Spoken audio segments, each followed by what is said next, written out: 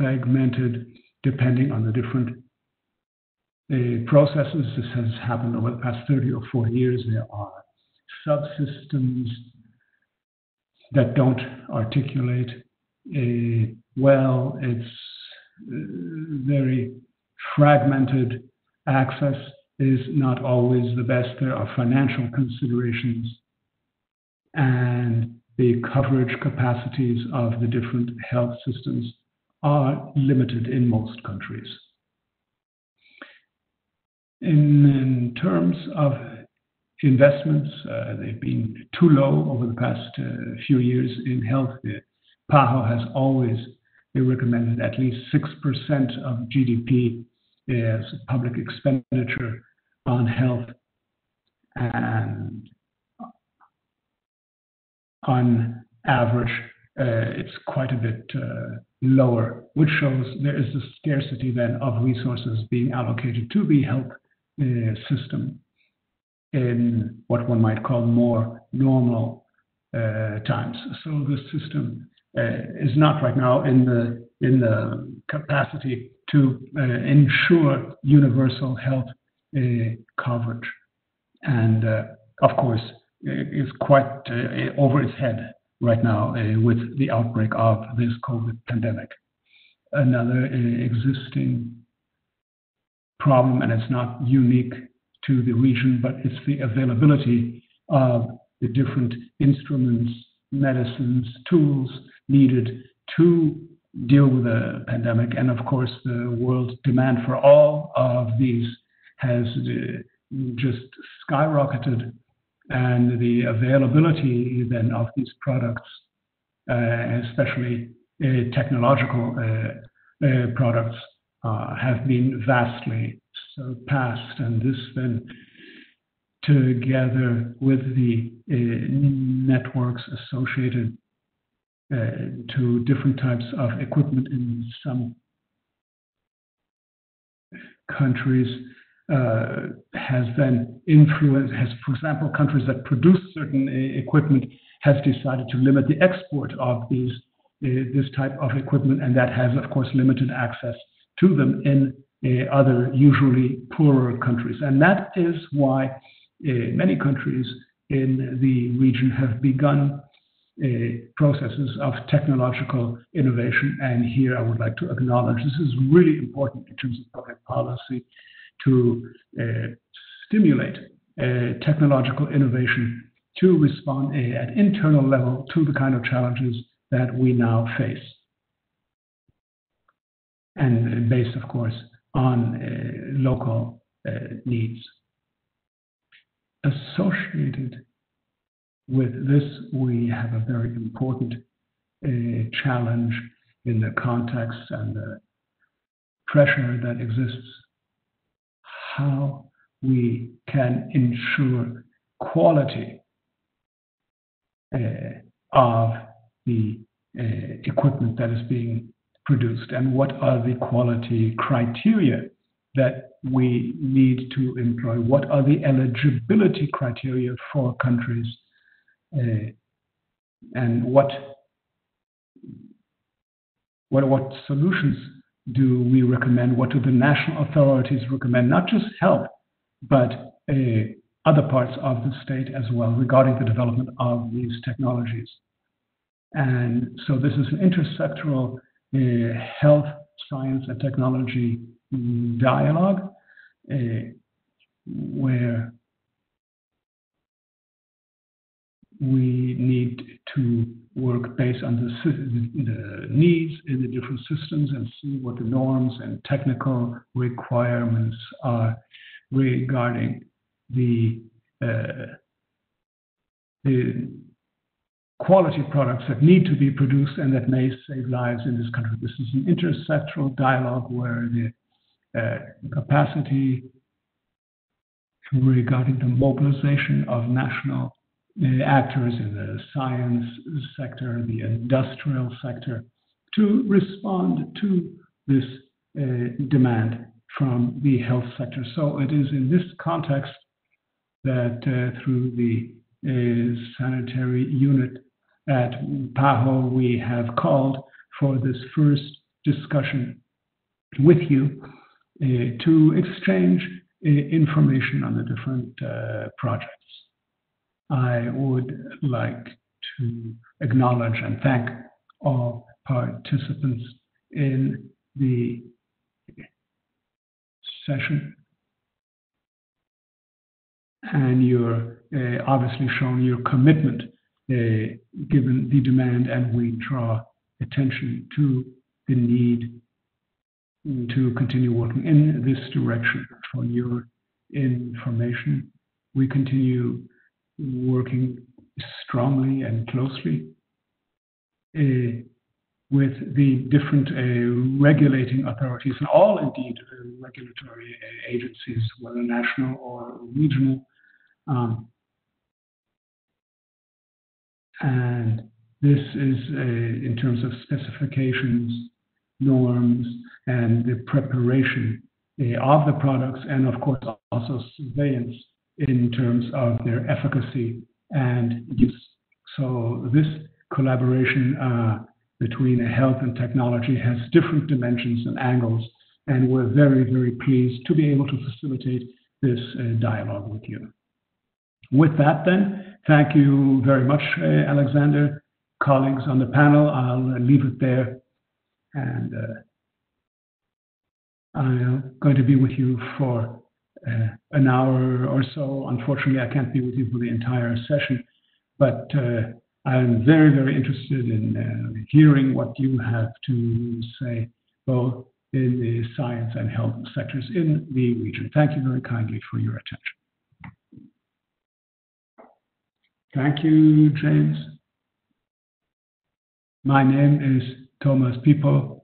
I am a regional advisor on technology and innovation in the PAHO. James has basically already told us what this is about, what the aims are, and the intention behind the work we are carrying out at PAHO in particular, and again, to share experiences on how countries are facing and dealing with the challenges regarding the need for ventilators to deal with the pandemic. The meeting will be divided in 3 parts. We will now, 5 minutes real quick. Alexander will sort of go over some of the different activities we're doing from PAHO, and then we'll enter to the meat of the matter. One is a block of authorities from the different governments and countries, Argentina, Brazil, Costa Rica, Uruguay, and so on, and they will tell us what their governments are doing and the preparation that they are doing. And then in the second block, we will hear one of the innovative products regarding ventilators physically designed for this particular pandemic. And these are initiatives thought as a response to COVID-19. And then finally, I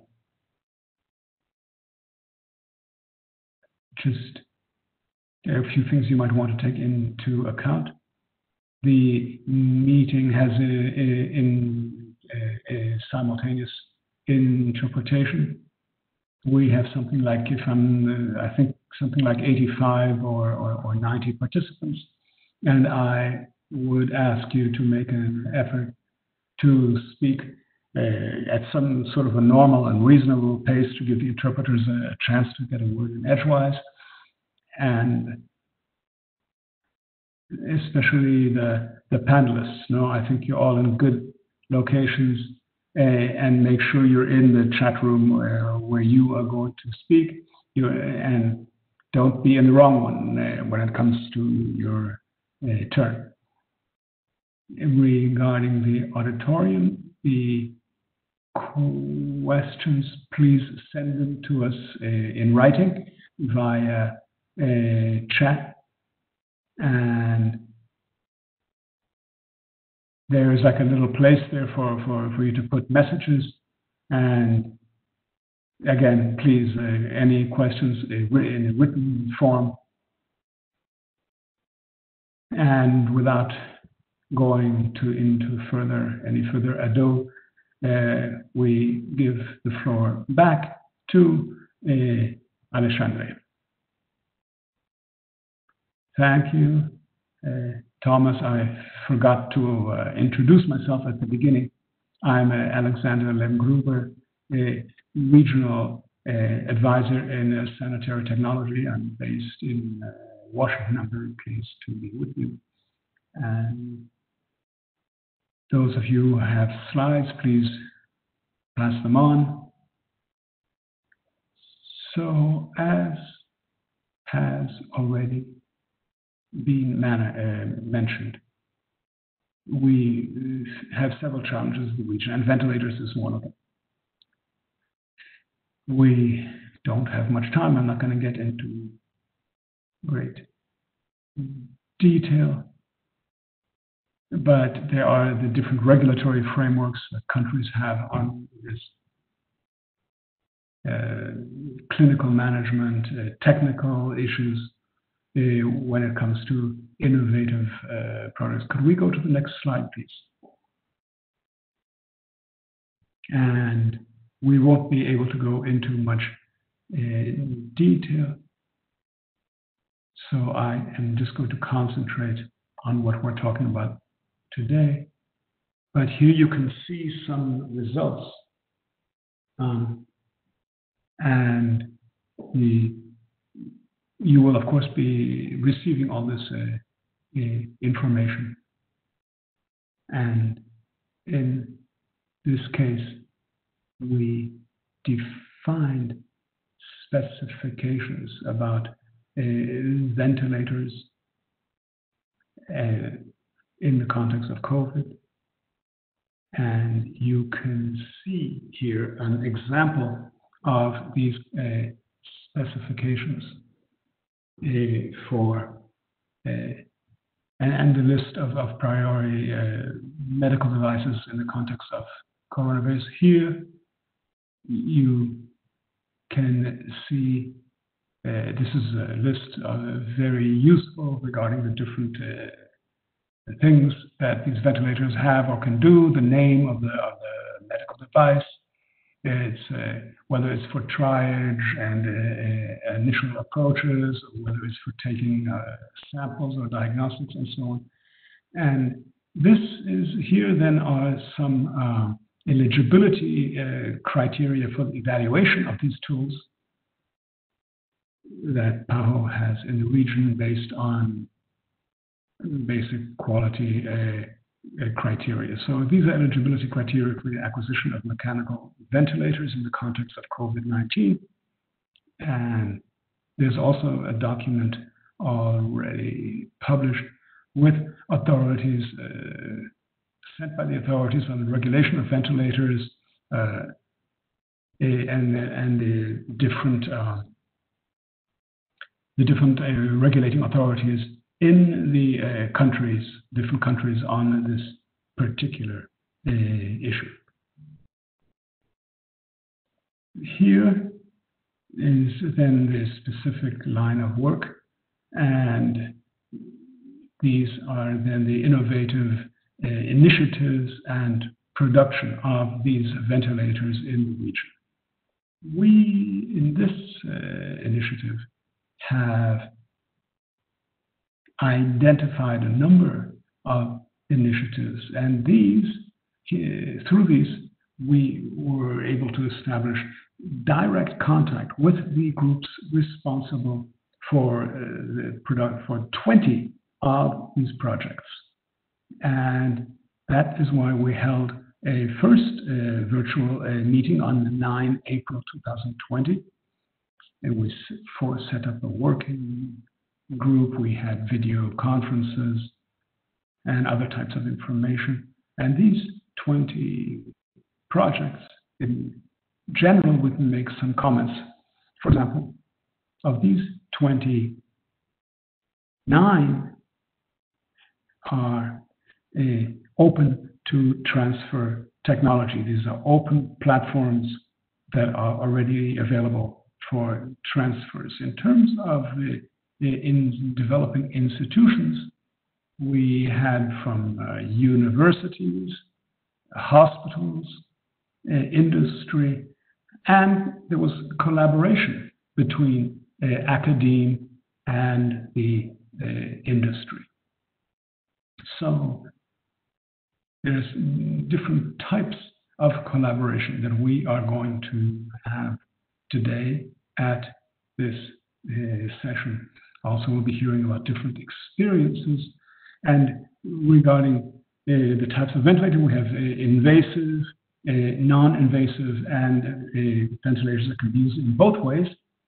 And then in terms of the ventilation principle, we have mechanized machine ventilators and those that can be adapted. So just very general, no? And now we can take a look at some of the projects.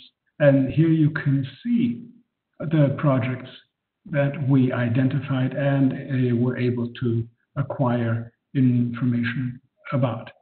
And we have to acknowledge there are many, many more. And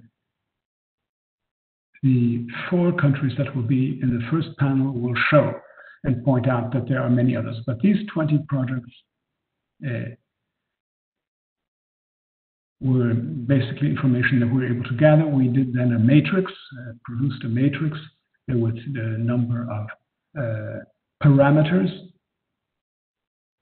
And today we're going to be rather general about this and not as technical as when we had meetings specifically only with each of the projects. And like that, share the information on you. So as you can see, Argentina, Colombia, Costa Rica, Brazil, Mexico, Trinidad and Tobago, Uruguay, the United States, and Spain. An example from outside the region, because it seemed to us interesting to also include a non-regional country and then exchange perspectives and experiences. So that's why we have Spain, but all others are in fact from the region. And we continue to gather experience. And then, okay, there's one more. And then what did we do? We evaluated. And of course, that changes. This information changes every day, but basically one can see different stages. There's some that started a short time ago. Others are still in the design phase. Others are already producing simulators. Others are already doing clinical research on humans, having gone to the stage of animals.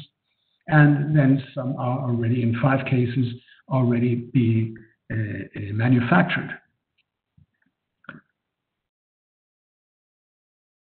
So some, as I say, already have authorization and are being in the stage of being engaged or contracted with their respective governments. So as you can see, since the last meeting,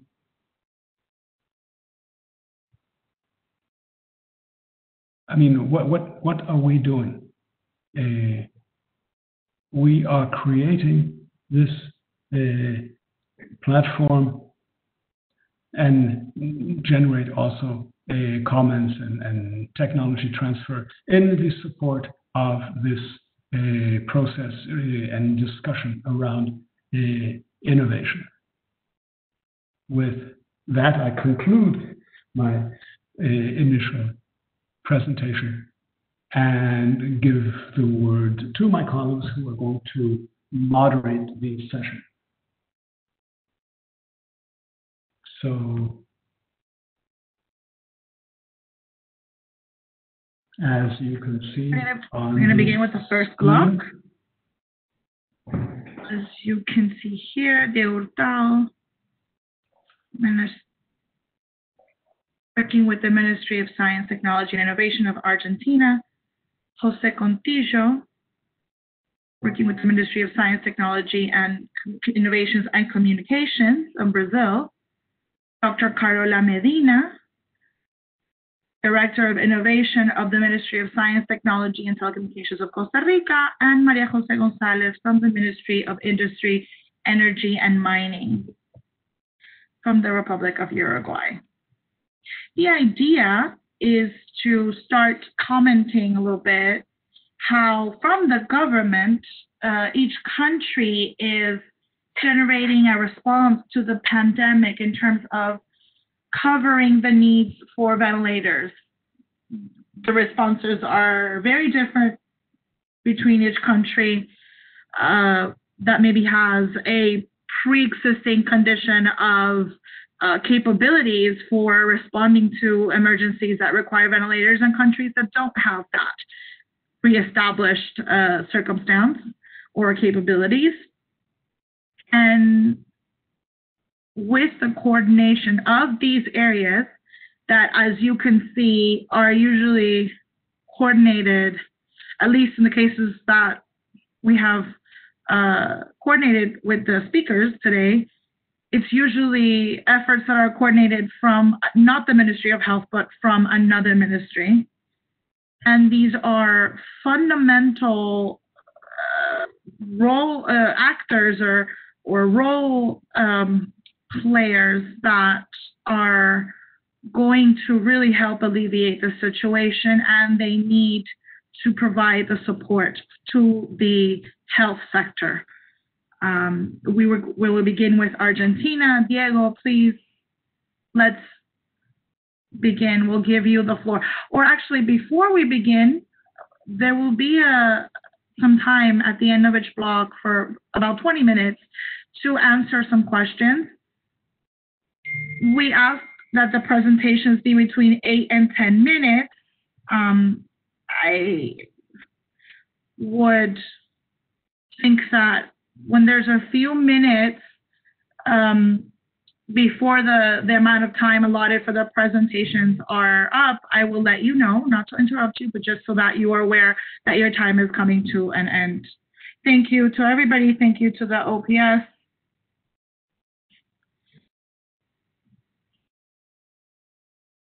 Let me begin by giving you some context of Argentina. Today, in Argentina, the amount of people that have been infected is about 20,000, and 6,000 people that have been recovered. So we have about 13,500 people that are currently undergoing the viral process, and we have 615 deceased. So this allows us to understand that we are still at a point where we could still have a collapse of the medical system, but if we control the quarantine, then we can still have or maintain the medical system working in a positive way for the population. In Argentina, we have ventilators that can work two types of ventilators that can work for assisted breathing or on orders. When we talk about assistive breathing support, it means that it detects the needs of each patient.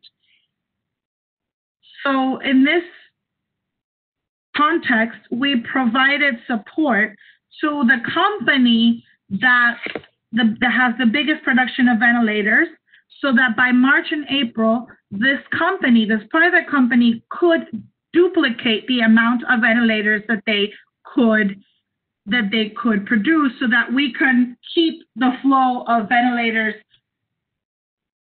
going and be able to provide it to the health system as the amount of patients that needed it would increase. We also provided technical support as well, developing a different valve so that this valve could be blocked, for example. We had a group of engineers that would work on that aspect as well. And this is the most important support, because these are the ventilators that are authorized by the National Authority in Medical and medical equipment.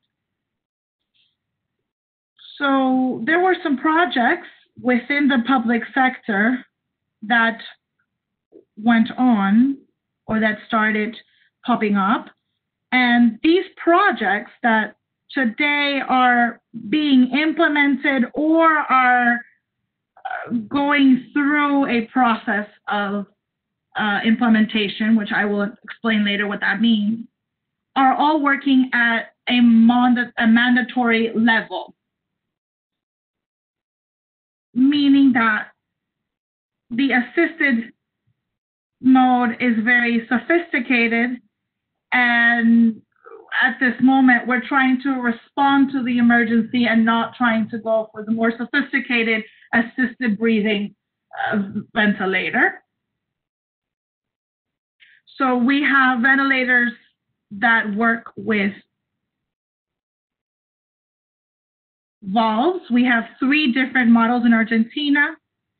2 public universities developed 2 of the models with the support of the private sector. And when I say private sector, it's companies that are very linked to the universities, and a third ventilator with a Yambu valve. And so when we have the 2 models with a Yambu valve, we're talking about ventilators that require another measure, an extra piece to measure the flow of air. And then we have a model that has a valve that can do that automatically. When we talk about the ventilators with the Yambu valve, we had 6 prototypes. Out of those 6 prototypes, after performing some close follow-up by accessing videos taken and also doing some field work where it was possible, we were able to understand which of the 6 models of the Yambu type needed support, and then 4 of them were working properly, and 1 of them was the most advanced. And so in general, the 3 valve ventilators and the 3 Yambu ventilators are in the process of being certified. When I say certification in these 7 models, I mean that the certification that we are looking for are minimum clinical prerequisites, which are safety and efficiency, for a last resort. I think I'm almost done. I'm measuring my time, and I think I had 8 minutes. There is a private company, Adox, that is very important in Argentina, involved with metallurgy, and that develops anesthetic dosifiers. And they have started developing a kit for valves that allow us to adequate the anesthetic machines to ventilators. And I finish with the fact that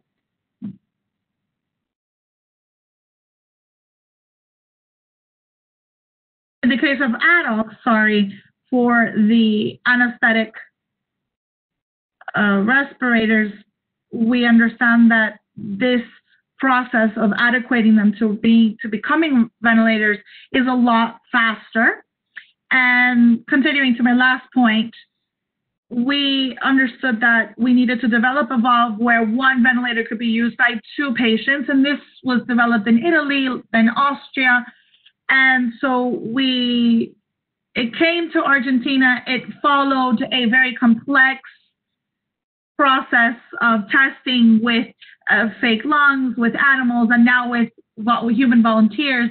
And it's now in the process of being put into practice. And we hope we don't have to use it, but definitely these are technologies of last resort that we are getting ready.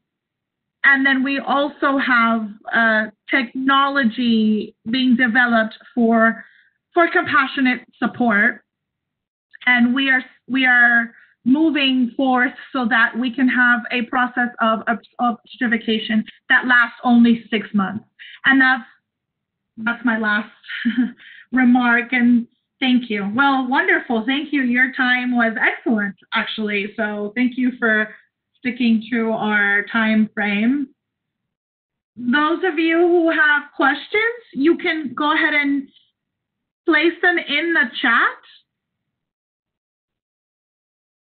So that please, but also before you put your question, please say your name and your institution so that we know who you are and to be able to answer these questions so that, we definitely understand that even though we are in a remote experience, we try to stay as close as we can. Okay, so our next presenter is Jose Contigo, and he accompanies us from Brazil. So please go ahead, Jose. Good afternoon to everyone. It's a pleasure to be here with our colleagues. Here in Brazil, we have this task force, not only our ministry, but many ministries engaged to fight against this challenge that we are in this moment. So we in the lung ventilator strategy, we have started with premises and the challenges that we have and establish a framework. Can you pass, please? Well, the premises that we have is we have actually 3 types of ventilators, and the third one is the automatization. That probably most part of the initiatives worldwide are this kind of initiative. But in our view, for COVID, the adequate one is the intensive use one and emergency and transport one, because they are invasive.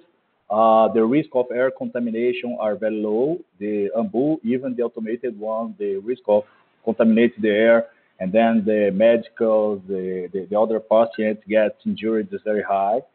And it's recommended to be used not more than 6 hours, the automated AMBU. So we focus on the intensive use and transport emergency. Next one. These are the requirements. I will not read that, but only to let you know what we have a regulatory agency, and it looks the WTO requirement, and also we follow MHR from UK requirement. This is the target. Of course, for the moment that we have, some of the requirements can be more flexible, but we have to have in mind that some kind of requirements cannot be put aside because the COVID maneuver in the lung of the patients can be the game changer and life or death. Next one, please. In Brazil, only to let you know, we had already a industry that were manufacturing ventilators. Annually, their productions are around 5,000. They have around 800 employees, and the annual revenue were around 74 million. The Ministry of Health asked us to provide 30,000 ventilators in 45 days when all this crisis starts. Half of it was supposed to be imported, and the other half in the national production. What happens is the imported ones, we have the same problem worldwide, so it's a very challenging one.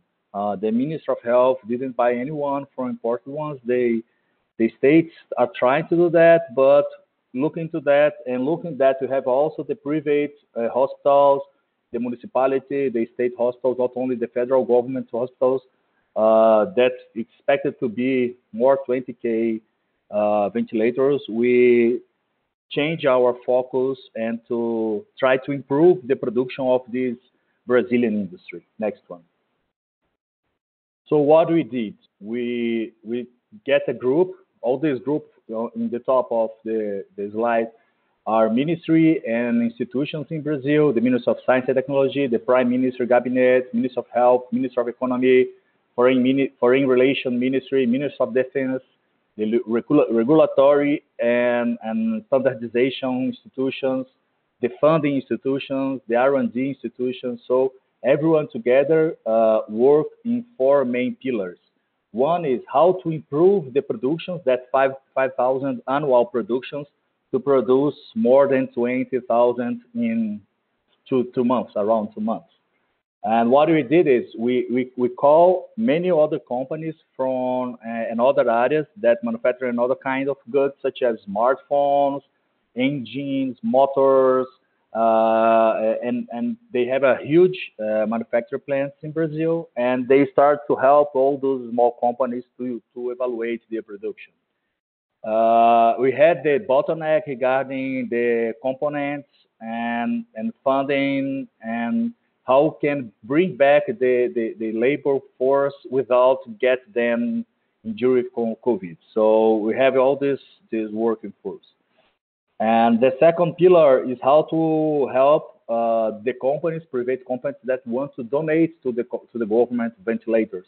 So and to the state and to the municipality. So we're trying to help them, sending airplanes to China, to everywhere, to bring these products, to help them with the customs facilitation, and also talking with the traders.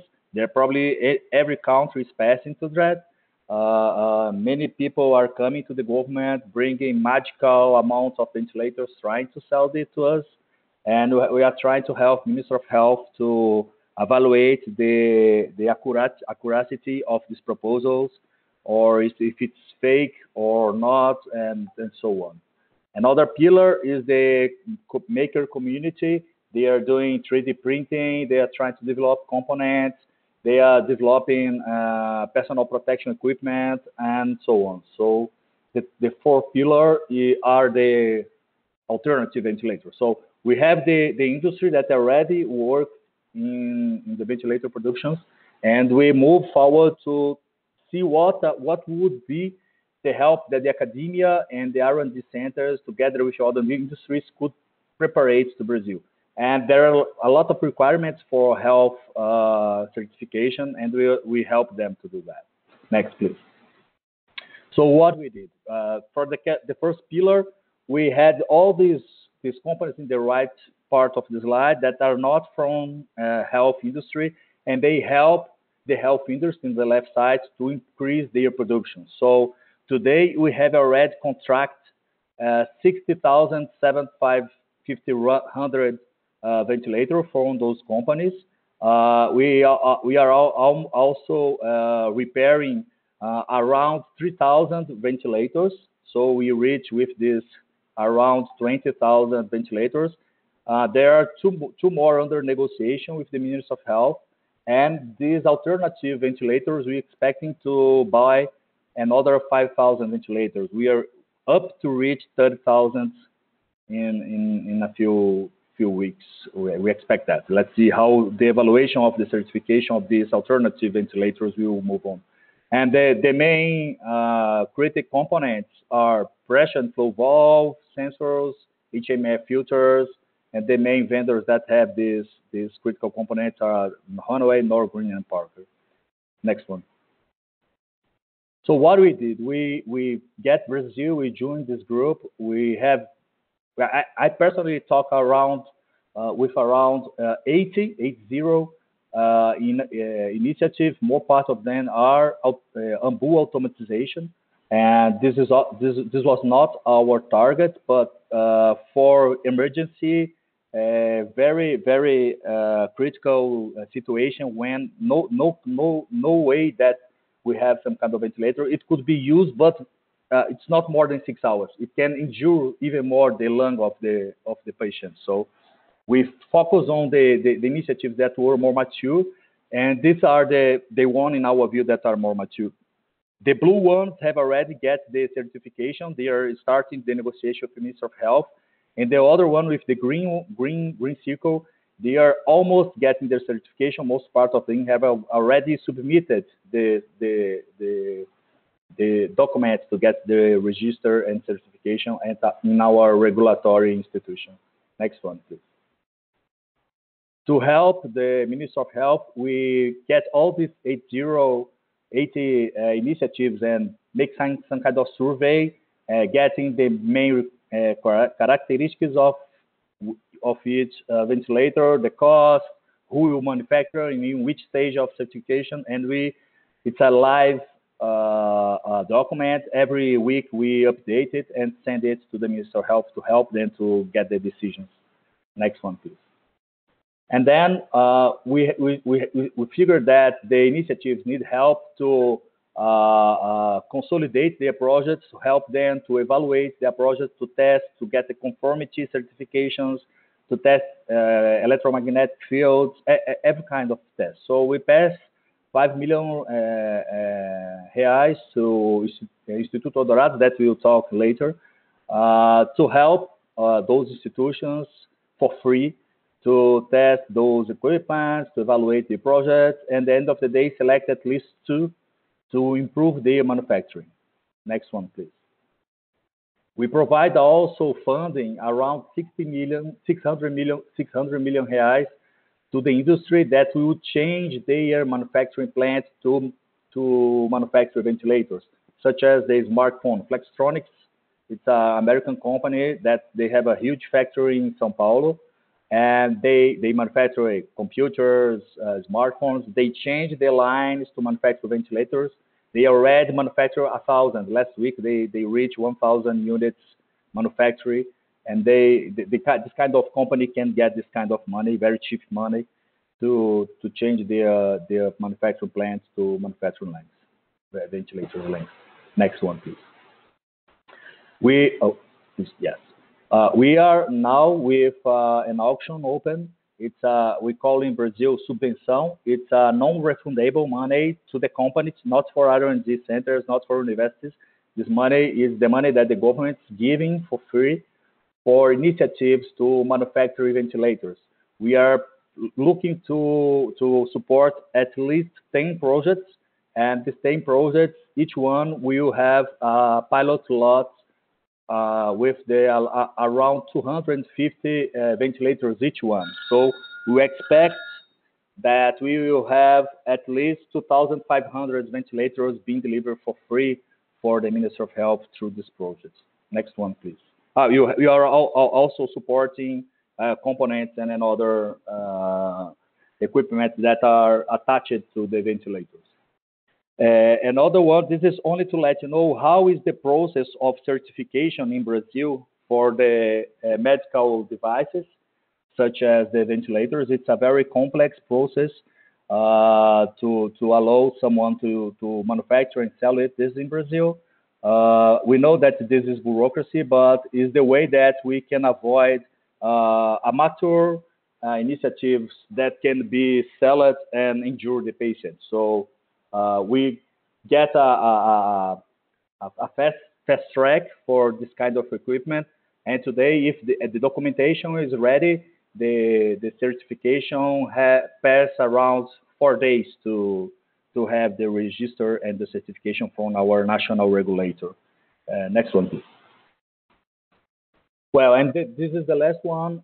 We have a partnership, the ministry together with the National Association of the Laboratories that make certification in the country. Most part of them are offering the infrastructure to test and validate the equipment without cost for the initiative. So this is another one that they are offering. Eldorado is one of them that they will talk about. And we are very glad that they help us in this direction, because most part of the initiatives are voluntary. They are really helping the country to try to offer this kind of solution for saving lives. So next, I guess this is the last one. Yes, that's it. Thank you.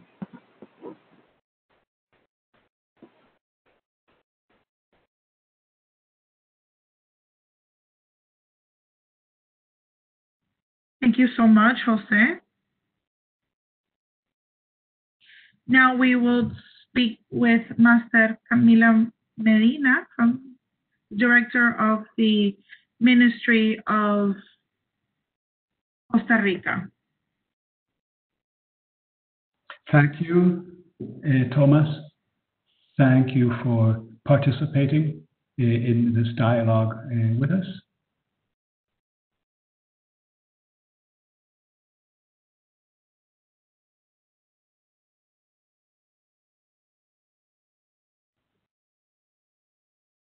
Okay, again, thank you for the invitation to be at this dialogue and share with you a little bit what we have been doing in Costa Rica in terms of the production of pulmonary or ventilators or lung ventilators. And early on, when we had the first cases of COVID-19 in Costa Rica, the different government authorities from the presidency on down, the Minister of Health and so on, we activated a quick response model. And the ministry is the Ministry of Science and Technology, with a strategy based on the production of inputs. This was articulated with different entities and that were showing us what the needs were in the and what the technical certifications would be to be able to activate a process of cooperation that would allow for quickly putting at the available of the authorities some of these medical protection inputs that would then support the health authorities, and along the same lines. We began then, in terms of this quick response strategy, to look at what the specifications might be for breathing machines or lung ventilators. And so we were with the business sector, with academia, to start developing then these devices. Next, please. To that end, the first step that we took on 16 March, we supported an initiative with something called COLABSER, a collaboration CR, meaning Costa Rica. And we're working with the academia, civil society, who have worked collaboratively in the design of these first line devices. In this particular case, lung ventilators. And there were many, many people, literally hundreds involved, medical centers, researchers, and so on. And among all,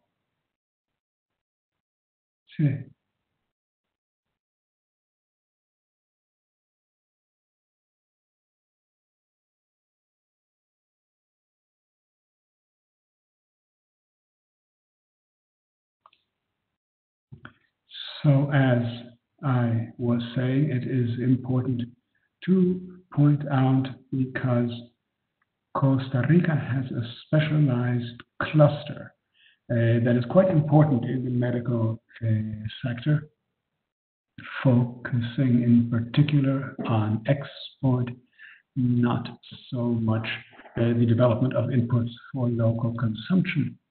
And so that is not what we're used to doing. And in this case in particular, the lung ventilators. But like I said, in early March, we started working also with the Costa Rican Social Security Institute. At the beginning, they imported something like 75 ventilators. to be able to cover demand in the worst case scenarios. At this point in time, the response of the authorities has led to where we have 1,194 confirmed cases, 394 cases recovered, and are still in a situation, a very few dead, but still in a situation of deficit regarding these ventilators. And we need to be prepared always for the worst possible scenario, although in a fragile sort of way, the situation is still under control. But again, we need to be prepared. So through this cooperative platform, in the Collab CR, we made a call to all possible and potential stakeholders. And this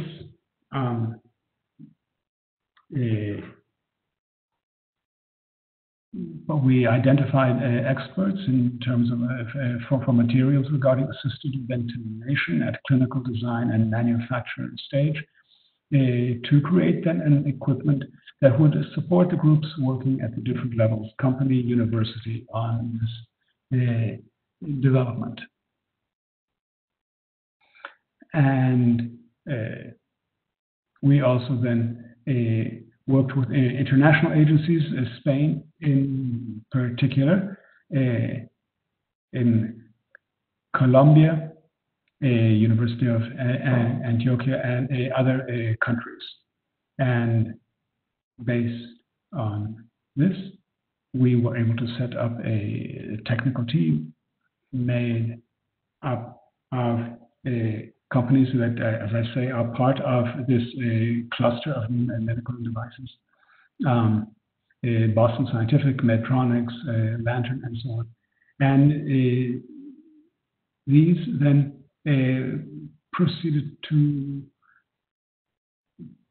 provide or elaborate a document with the minimum specifications that would be required for the development of a ventilator that would tropicalize, quote unquote, the international standards for the security and operation of these norms, both Europeans and American, for the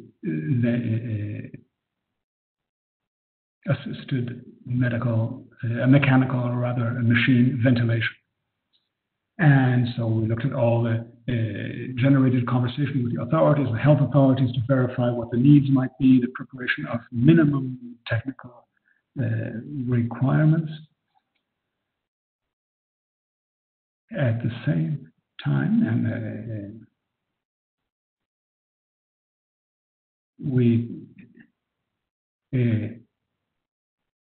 entered discussion and put out a call through the Collab CR platform to start the development of prototypes, collaborative, of course, a university and companies, based on the technical specifications we had come up with.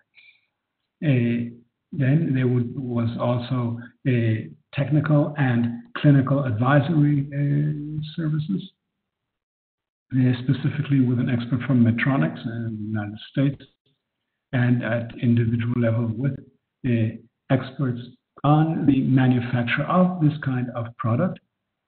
And next slide, please. Then what we were doing in parallel then was to put out a call for non-reimbursable funds for a little over $1 million, where we putting up $250,000 for a project within a 12-month development stage. And right now we're doing technical evaluations for the granting of these resources for the development of these devices.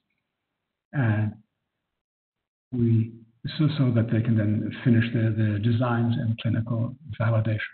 Next. If you give us just two minutes here. Here, in fact, we can go to the next one. We have a total there. There are then the core now a total of 10 projects. Some are in the preclinical, and other 4 are in the design to go into the.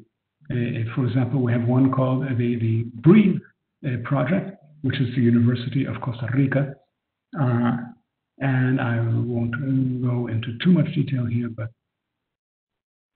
another, for example, in preclinical is the one called ITCR, the Costa Rican Technological Institute, multidisciplinary team made up of actors from mechanics, electronics, and health sectors. And just to conclude, as part of the process, then support for validation, we are coordinating with the Ministry of Health, specifically the Director for the Regulation of Products of Health Interest, and are right now providing advisory services to the different teams in their chemical and clinical trials. And of course, they're working with researchers to work with this team in the preparation of the protocols, and in addition, we have activated work for the regulation, together with the Director for Regulation of Products of Sanitary Interest, to give guidance to the teams that are already in the process of validation and registration of the equipment and biomedical materials. So the idea is to make sure that the existing regulations for the registration of this equipment is followed in a step-by-step manner, and we are able to move through this paperwork as quickly as possible. Usually it takes 90 days, but a major effort has been made, so it can be done in less than 40 days, and then go through the certification and validation. We are right now working with the University of Costa Rica and the Technological Institute, and as I say, we're guiding them. Things are moving along, and we hope to be able then to present these devices to the regulatory authorities, and we hope that these ventilators will all comply with the requirements. So that is very quickly, that's what we've been doing in Costa Rica. And, you know, there have been challenges, difficulties, but all in all, things are moving along. Thank you most kindly.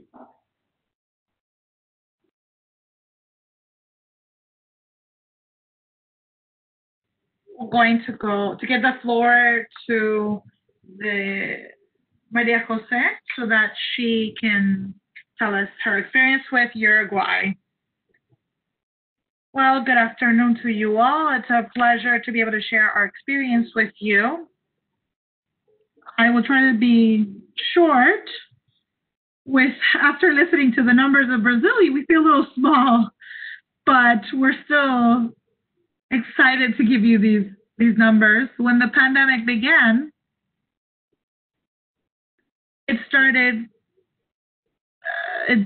kickstarted a lot of initiatives regarding ventilators, and the ministry quickly decided to send out a public call to be able to have companies provide their projects and their initiatives. And so we released a public solicitation so that all companies that wanted to be able to manufacture 50 quick fabrication ventilators in a 30 to 45 day period would be able to do that and would make their offers and be able to do that. Next slide, please. So I want to show you a little bit the timeline of how the situation happened we have to point out two things. And the first one is that in Uruguay, we don't have any plant that manufactures quick manufacturing ventilators. So we had to generate capabilities from scratch, from zero, and that was a challenge, and that was a new problem that we had to be able to overcome. So we called it interested sectors so they could come together and maybe generate some solutions. So on the 13th of March, we had the first case. On March 23rd, we launched this challenge, the ventilator challenge, we call it. And during the first week or after the first week, we had the first proposals, and we selected 2 companies. And of those 2 companies, on May 15th, we obtained the 50 ventilators. So within the specifications, we established that they had to fulfill with international manufacturing guidelines. And really, that was the first challenge. We didn't have a mechanism to validate that these ventilators would respond, because usually our ventilators are imported. So as we when we launched the challenge, we had the curve that was increasing, and we had a huge emergency, and we needed to have these ventilators available very quickly. So thankfully, we didn't have the first cases until very much later within the region. So we had a little bit of time, but still we had an emergency and we had to respond. Thankfully, that curve has been decreasing after this. So we've had a little bit of time to adjust and make changes to the initial prototypes. Most of the companies that are working with us are electronic companies or medical companies, but really mostly electronic companies that were able to respond to the call, to the challenge. These are valve and pneumatic ventilators. And so what these companies did were to make a preclinical validation with animals, and they comply with the Great Britain certification requirements. And so we had some generated for the patients on site in the hospital, and then some for transporting patients, so mobile ventilators. These are the 2 models. The first one is to be the one on the left is to be able to put them in the hospitals or on site, where you can mix the air and oxygen and be able to control the patient's respiration or breathing. And the second one to the right is the portable ventilator. Please, next slide. First, we have to identify which were the first challenges that we had in this, or the first obstacles that we had in this challenge. First is to have a lack of trust in this equipment, because we don't have companies that work in this particular sector of manufacturing. So the medical sector had to overcome a lack of trust in how these equipments would work, which is completely understandable. But the surprise that we had was that in the technical validations, were that the results were very positive, even if we haven't continued to the next stages that are still in the process of being performed. The other obstacle is that we had no specifications of our own for this type of equipment.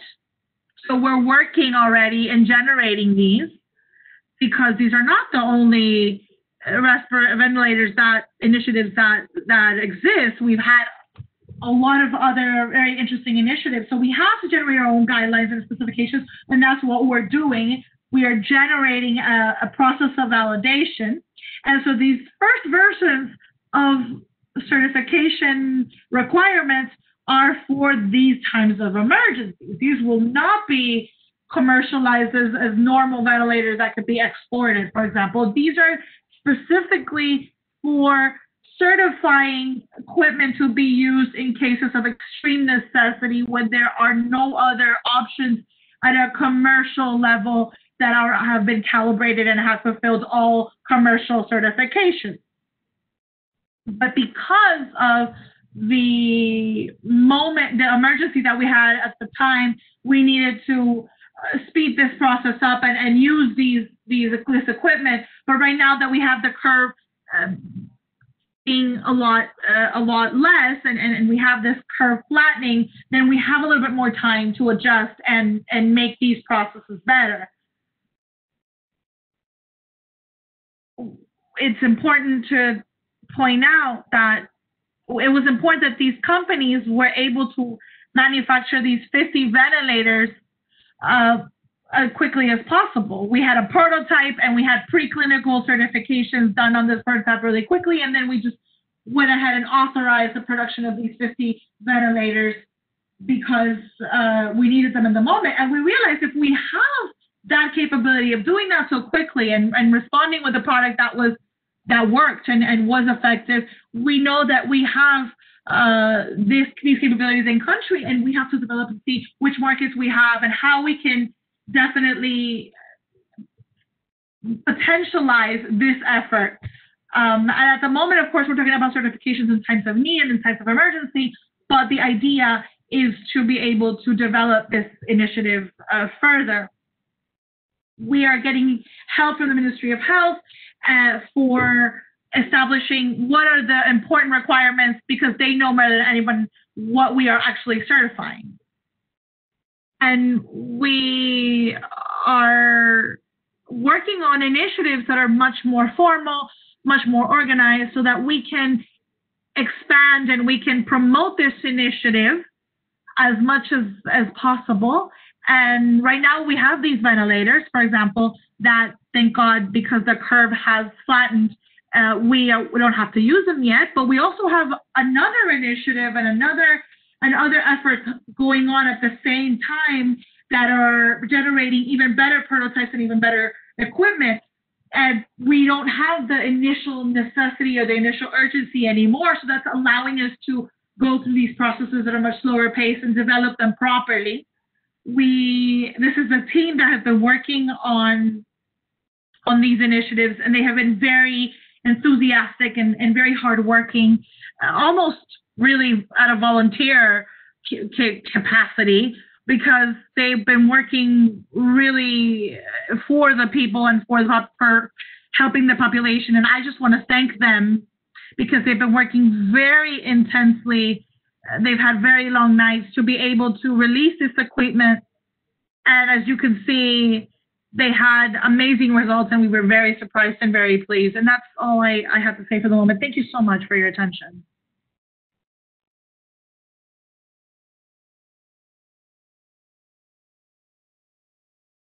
Thank you so much, Maria Jose. I think the last words that you said are shared by all of us.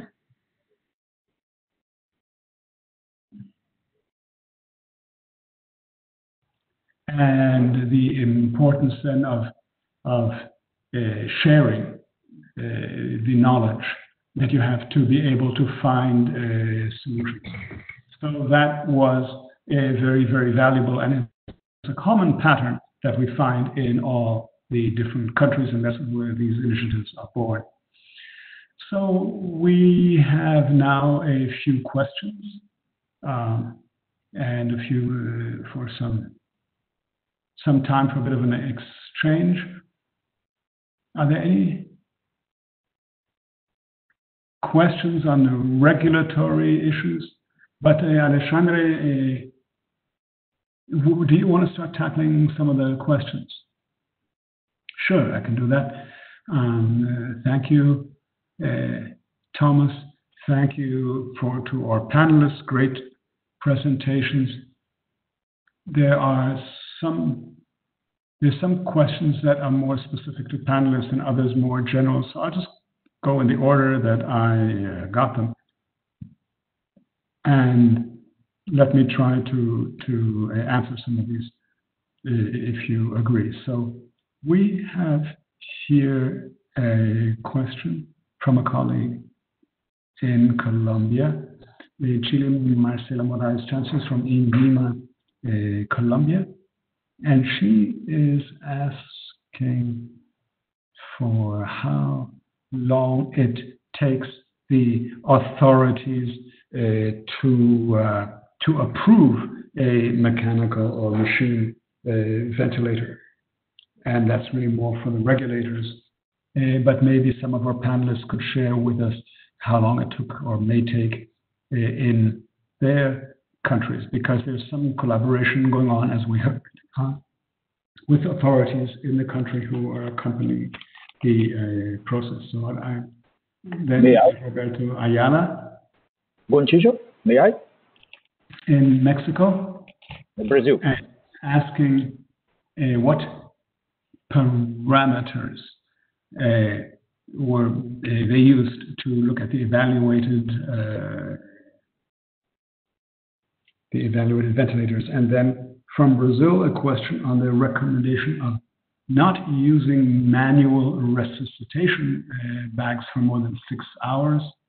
And the question is, do you have documentary evidence that you could share with us?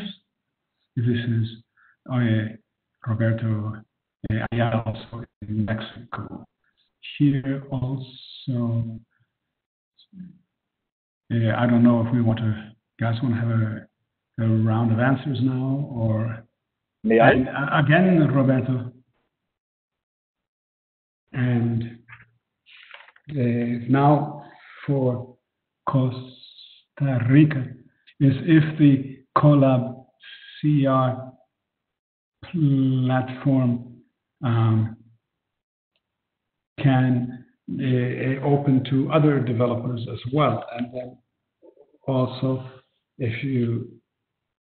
Rolando Carmona, how long has it taken from the beginning to the current certification stage on average?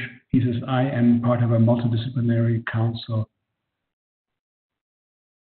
on COVID-19. Thank you, Rolando. In the National University of Chile.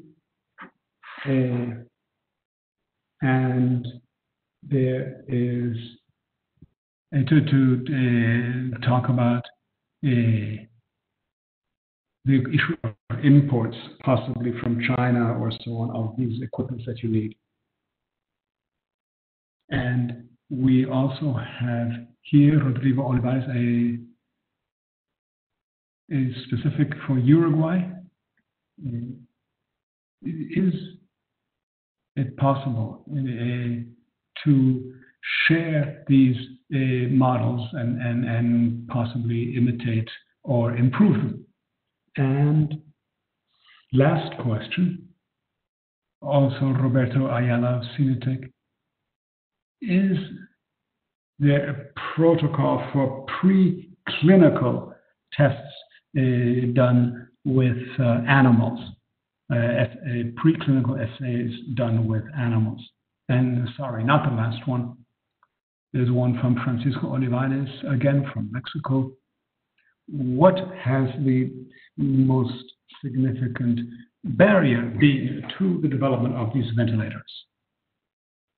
And more questions. So we'll have to, I don't think we have time for 2 rounds. One, Maria Angela Herrera from Bolivia. What are the minimum requirements requested by the Costa Rican authorities? This is for Costa Rica and Uruguay. And okay, lots of questions, lots of interest for the issues on the subject, rather. So I suggest we do a single round. And just keep in mind, we will having then another panel in just a moment. Right, so each panelist then can take up some of the questions they would be interested in answering. It'd be for reasons of time or time constraints, of which we don't have enough, just a single round of answers. So I'll go to the English room, and Al will go to English. And then immediately we will start with Jose Gotijo of Brazil, who is also in the English room, so he can speak. and then we go to Spanish and back to the Spanish room and go. So, Francisco, I pass it to you, and you pass it on to Jose Gautillo. Thank you, Tomas. So we have a question here. It's from Rushi Nadkarni and from University of Vermont. And it's asking whether is there a centralized data collection bank to know these different parameters, respiratory physicians, regulations, electricity, availability of oxygen, etc. Thanks for the question. And now we go to Gontijo. Oh, thank you. I will focus on maybe, there are too many questions. I will focus maybe the time to certification in Brazil, it depends. Usually, if all the documentation is ready and they submit it to Anvisa, that's our regulatory agency, it takes 4 days. But it's very common, it's happened that the regulator asks and require some technical complement information for the projects, and maybe regarding of that, this can take a little bit more. There's one case that the company is already in 2 weeks trying to solve the problem that the regulator found, and up to they solve that, they cannot give the certification. And other ones, they submit everything, they get their answer in 4 days.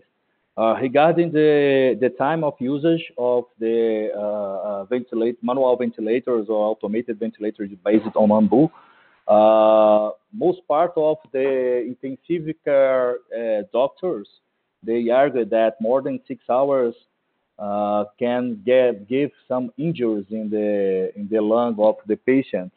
And more than that, the Ambu, the way that the Ambu works, they send aerosols, they send contaminate air in the environment, and then the professionals, the health professionals, and the other patients that don't have COVID, they can get injured with COVID using this kind of solution.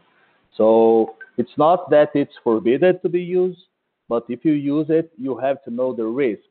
And as the government, we are buying a lot of ventilators, we cannot permit this kind of initiative. If some hospital would like to have this kind of thing, they have to accomplish the regulatory requirements. Otherwise, no hospital will use it. And up to today, since the beginning of the crisis, no automated Ambu gets register or certification from the regulatory agents. So that's it.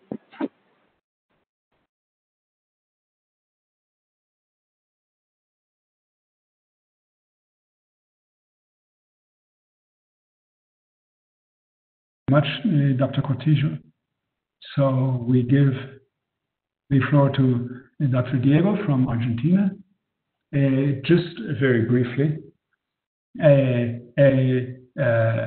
so too, I think Roberto Ayala, thank you, Roberto, for the question. It's very difficult to, what we did in Argentina was 4 ministries: health, science and technology, productive development, and defense. Set up basically an articulating table with different interdisciplinary competences. One first step was to identify the research being done by the different companies, universities, the public sector, and so on. Identify the projects, they try to evaluate them, and the evaluation had to do first with sending films, photographs, and then, of course, an in situ visit on how the projects were being developed. And in all cases, or most of them, we then decided, which were the most viable projects, and they are now already in the process of certification. And not just the engineers that worked on the project, but also the advisory services at provincial or municipal level. And we then realized we could gain time by parallel to development, already get the regulating entity while things are still being developed. The provinces have a certain autonomy in terms of their regulatory. And I don't want to get into detail how much they have, but they do have some regulatory autonomy, and that means they can accompany the companies or universities as they develop these devices. And we figured we could gain some time by having them be during the process of learning, where we've got to the point where we felt that what should happen is that simultaneous with the development of the technology, the health sector, of course, has to be there, intensive therapists, doctors, and so on. But the regulatory entity should be right there to accompany in the final phases of development, so that when you get to the certification stage, there's already been a certain amount of interaction, a certain affinity, as it were, between what was being developed and the regulating entity, and then hopefully it can and should go much faster. I'll leave it there. Thank you, Dr. Hurtado. Very good answer and very instructive. We continue with Carolina. Thank you, Thomas, to answer his questions. Like I said, we have a collaborative platform where the developments can gain access. People from academia can gain access to the Collab CR, and this is at national. It's an open platform. It's an open platform, and you can go in and find the technical requirements, and they're available to the entire Latin American community with no problem at all. The second question regarding challenges.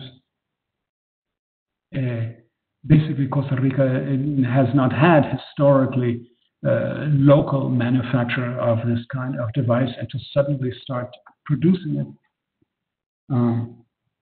was a bit of a problem. But on the other hand, there has been experience and in the production of other types of devices or machinery, usually for export, but at least in areas very different than this, but still the experience was there.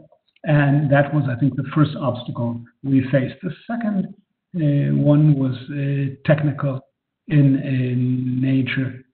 The availability of electronic devices, that has been a difficulty. What we did was we activated collaboration with the cluster of electronic devices that exists in Costa Rica. So through their networks, we will be able then to acquire some devices, but that's still a problem. And the third is that the country doesn't really have a specific norm for medical devices, because, as I said, we're not used to producing them. So we are now working with the health authorities in each of the phases, and there were some consultations, and that at the beginning we weren't able to answer. We're working on them as things have been developing, and we're working with the health authorities with whom we have a close authority, and we as ministry are working as basically as articulators, as coordinators of the entire effort. Thank you. And Maria Jose.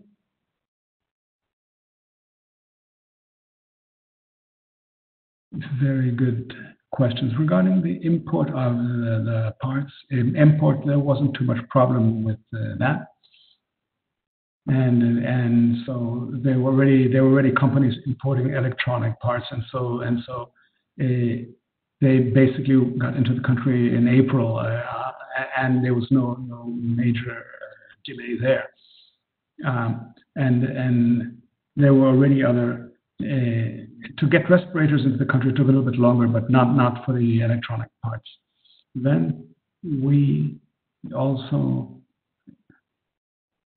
purchases are done with some very general norms and regulations, but to not get bogged down in technicalities, we work with national authorities and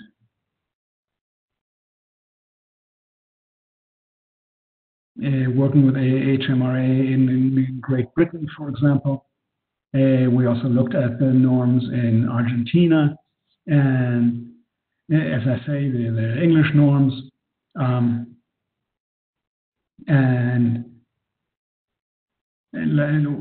basically based on those, we're sort of developing our own as we move forward. And yes, there is availability of these models to emulate them and contribute more, and our team is able to install these equipment, show you how it works, and even when they develop, when they deliver rather the ventilators, they show people and train them on how to use them. So I hope we will be able to work together on that front as well. Thank you very much, Maria Jose. So we could, of course, continue for a long time further, but we have another block of presentation. We're running a little bit late, so I would just like to clarify, we in the work that we did to identify, and this was started over a month ago, but as we identified at the beginning of our work, there's been some projects, and as I said, we know these aren't all. I said 20, but there's many more. There are other initiatives in many different countries, and we are open to continue incorporating new experiences. So it would be good if the group that's working, if any of the projects that are not reflected here, as I see there are many, and we took just really a small sample of the many, many initiatives that exist throughout the region, and we hereby invite you to share with us to identify and record additional projects. And now, Alexandre, I do give you the floor so we can open the next block. And there were other questions, but there's just not enough time, unfortunately. And I apologize here for those. I apologize to those that we haven't been able to answer right now, but all the questions that were not answered will be answered then in writing or other forms of contact. Here we have with us Mrs. Cesar Muniz from Cuba, and here he is talking about some regulations in Cuba. We have incorporated some of the ventilators in our the most advanced project to reduce the time needed for the evaluation and approval of this equipment. So thank you, Dr. Muniz, for your participation. And again, my apologies to those whose questions we were not able to answer, but in deference to those, we have only 30 more minutes. We have to continue with the panel. So in this second part of our webinar, we are going to hear some projects that are in different stages of development in the region and from outside the region. And we will have examples from Brazil, the United States, and Spain, and Trinidad and Tobago as well. So 5 minutes per presentation so that we stay within the overall time frame. So the first presentation Dr. José Eduardo Bertuso from the Balma Eduardo and the Eduardo Institute in Brazil. Dr. Bertuso, you have the floor. Okay, thank you. It's a pleasure to be here and sharing with you guys, gentlemen, our experience on this. Before starting in the project by itself, just would like to highlight some of the activities we are doing on the COVID-19 here in Brazil. As Mr. Gontijo said, we first engaged by helping one of the private companies in Brazil that were already producing ventilators, Intermed. They used to produce around 1,500 to 2,000 ventilators per year, and we engaged with them in order to enhance their capability of production in 10 times. That was the challenge, right? So we apply some automation and manufacturing 4.0, techniques, and keeping this, because there are medical, electromedical products, you need to take care about a lot of aspects of the production to keep the certification. So it succeeded, and we were able to deploy the automation necessary to enhance the production from 10 ventilators per day to 100 per day with this private company. As well as Mr. Gontijo said, we are also a certified lab for electromedical device under ISO 17025. We do electrical safety and electromagnetic compatibility. And we work again with our association, and we were able to provide free developing and certification testing for the community that were developing ventilators in Brazil. And that had to the grant that we got from Ministry to help even further to develop full production on some of those ventilators. Then come up to Balmer. Balmer is a private company that we used to work for a long time here in Brazil in developing medical equipment. And they had this anesthetic machine with a built-in ventilator, right? And fully featured with all the volume control, pressure assisted, synchronized, intermittent, all pressure support, all inverted radio kind of capability already built in. But a bigger machine with a built-in ventilator. The idea and the challenge was to very quickly, 2.5 months ago, to defeature that machine and keep only the ventilator and run all the tests necessary and submit to the local agents this new equipment with prototypes. So we did so, and we were able to finalize very quickly this design. And we were able, as you can see in the standard compliance, we were able to get the compliance under 86012-12, which is specific for ventilators, right? So it is now a full feature product for intensive care. And if you could please go to the next slide.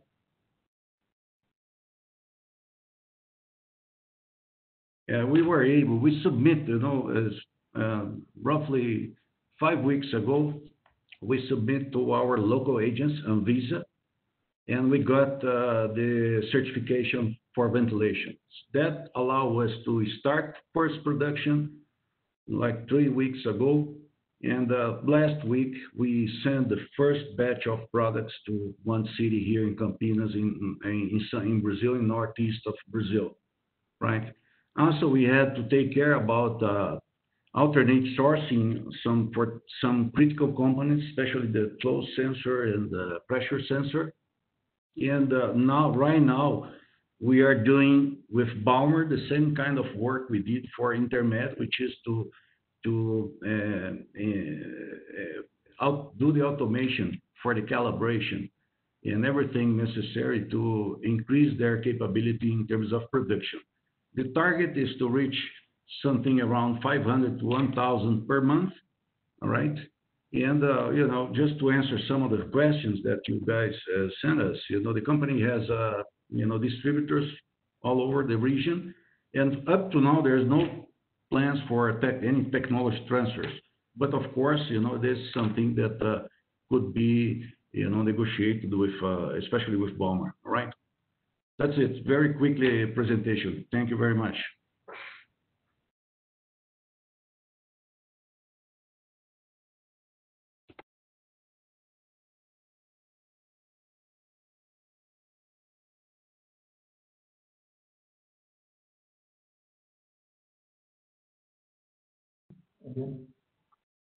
For your presentation,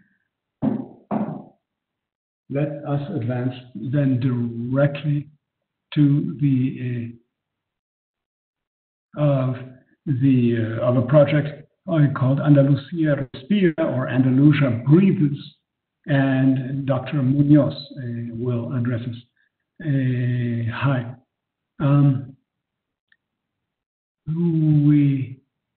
There's two parts. There's one that's more clinical and one that's more the engineering aspect.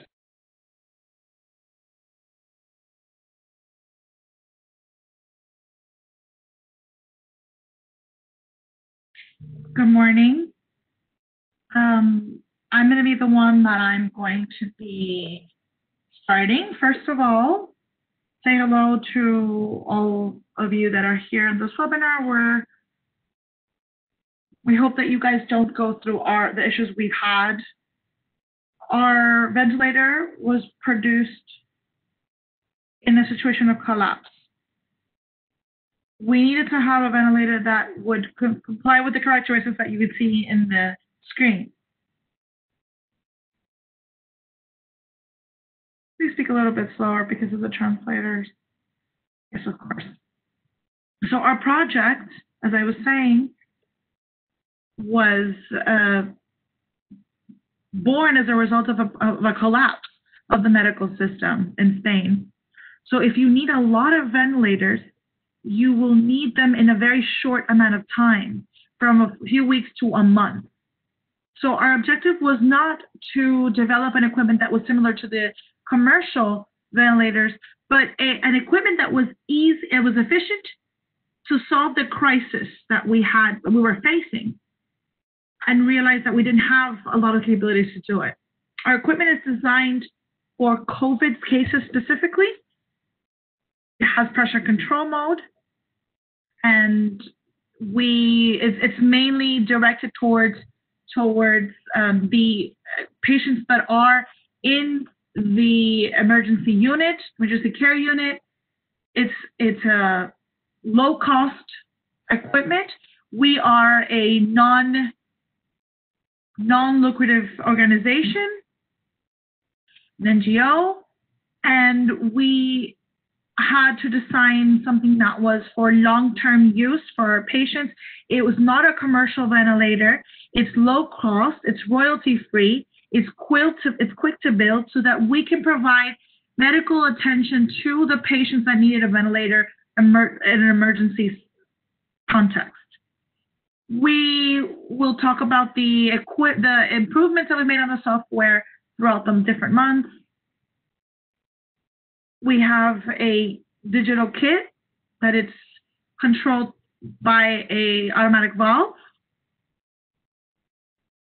We can reach volumes over a liter a minute, and it's ready to respond to any kind of need of adaptation or adapting any kind of equipment from the Britain or American models.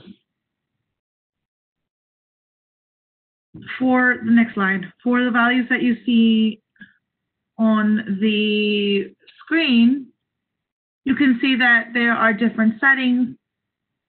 It controls the flows for the patients, low pressure or high pressure, for example. And as a doctor, my opinion is that in a real situation of a collapse due to COVID, we needed equipment that would adjust to the needs that were real. And if we had to build different equipment to respond to this emergency specifically, that's what we did, so that we were able to provide care to the patients who needed them, so that at the end of the process, we were able to use the ventilators for patients that needed constant and mandated a ventilator. In regards to the requirements, it can be connected to any grid, 110 or 220 voltage. It uses a niche connector, which is ideal for hospital oxygen.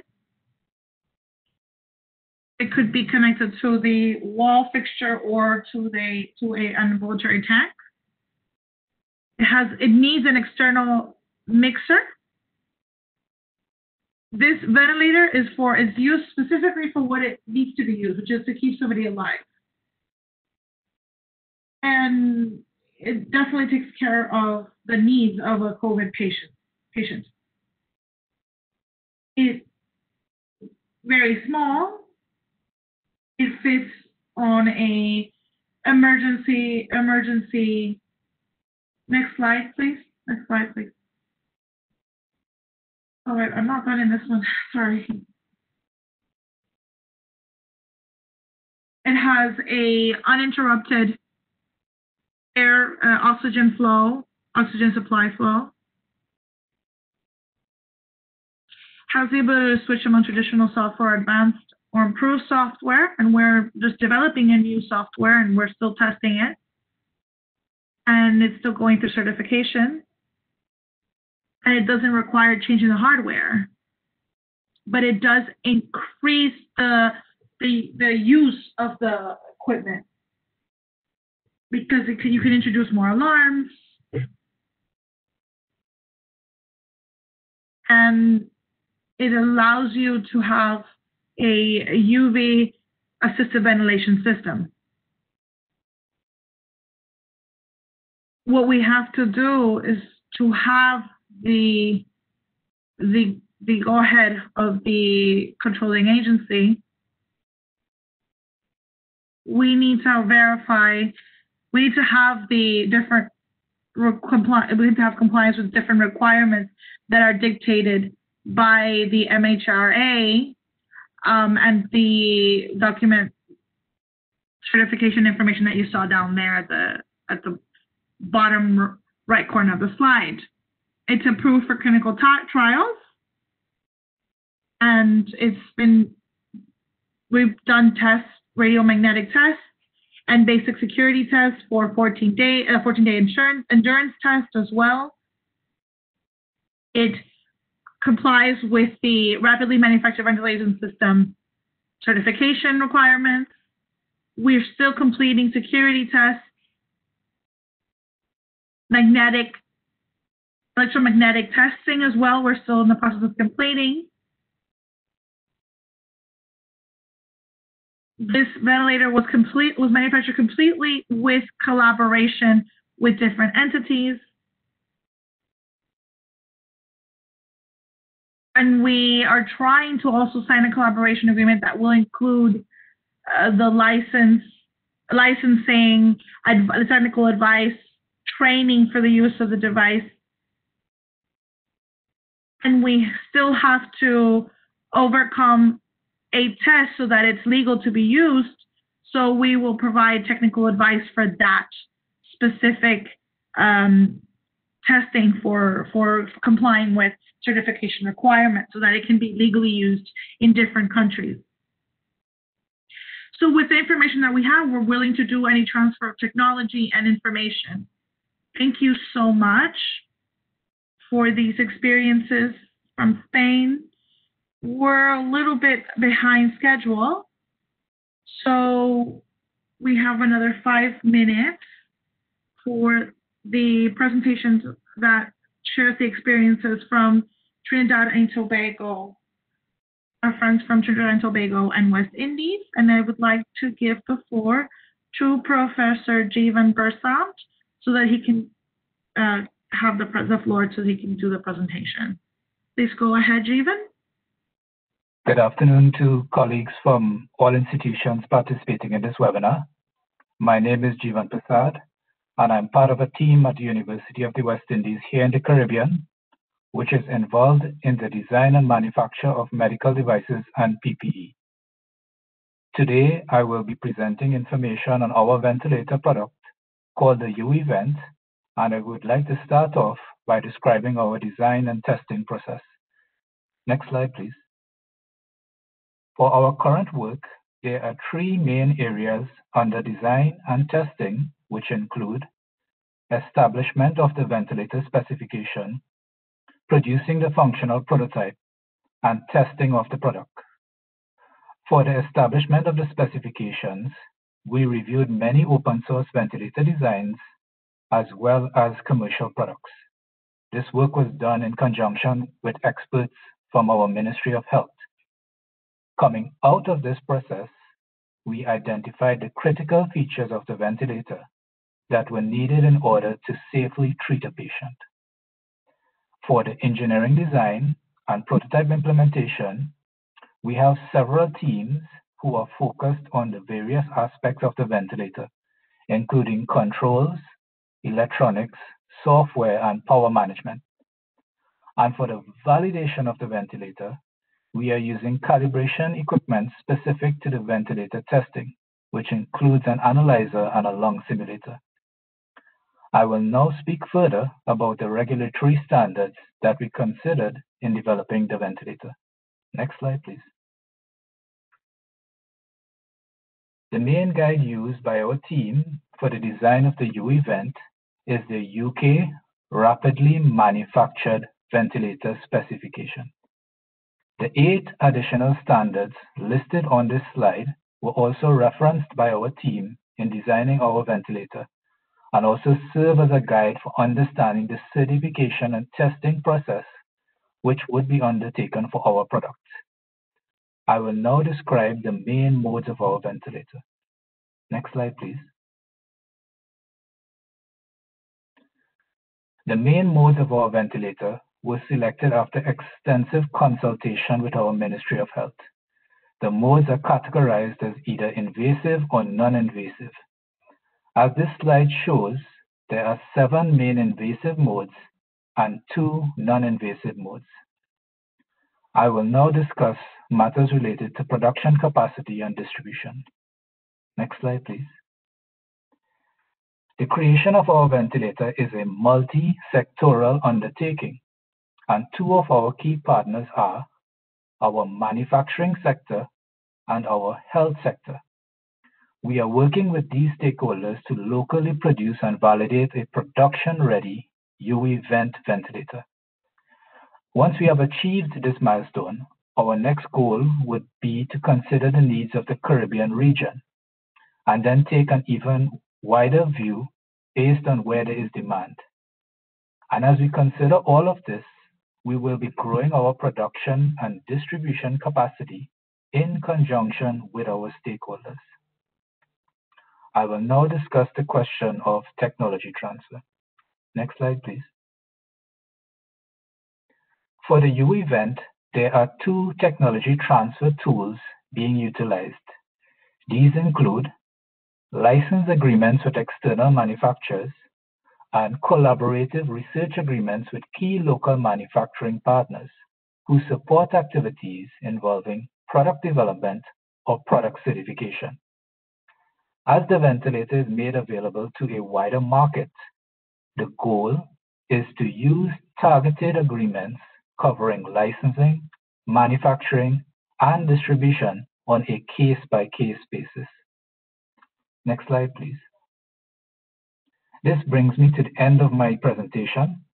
At this time, I would like to acknowledge my team members who are participating in this webinar, as well as our principal, Professor Copeland, and project leader, Professor Agard, all of whom have been and continue to work extremely hard supporting these efforts. I thank all of you for your attention and opportunity to share our work.